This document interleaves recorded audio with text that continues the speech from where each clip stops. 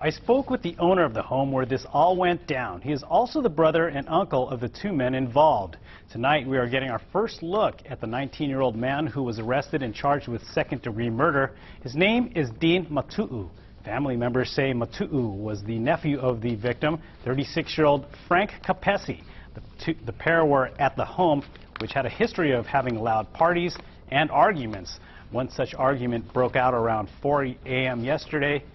But this time, a much different ending. When police arrived, Capesi was unresponsive with stab wounds. He was rushed to the hospital where he was pronounced dead. Word spread quickly to family members, including Philo, too, who did not want to have his face shown. He owns the house in Pearl City and says it wasn't the first time his brother and nephew had an argument fueled by alcohol. Stunned. Couldn't believe it. As a matter of fact, the whole family is taking it very hard. We don't mind they drinking, but when they start getting rowdy, they're too violent, really violent. He cries. Tu says he wants to apologize for the noise and violence that went on at his house. Neighbor Frank Besas says aside from the loud parties, the families did have a good relationship. He says he accepts Tu's apology and offers his condolences to the family.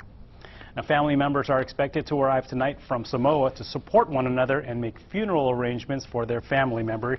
Dean Matuu's bail is set at $250,000.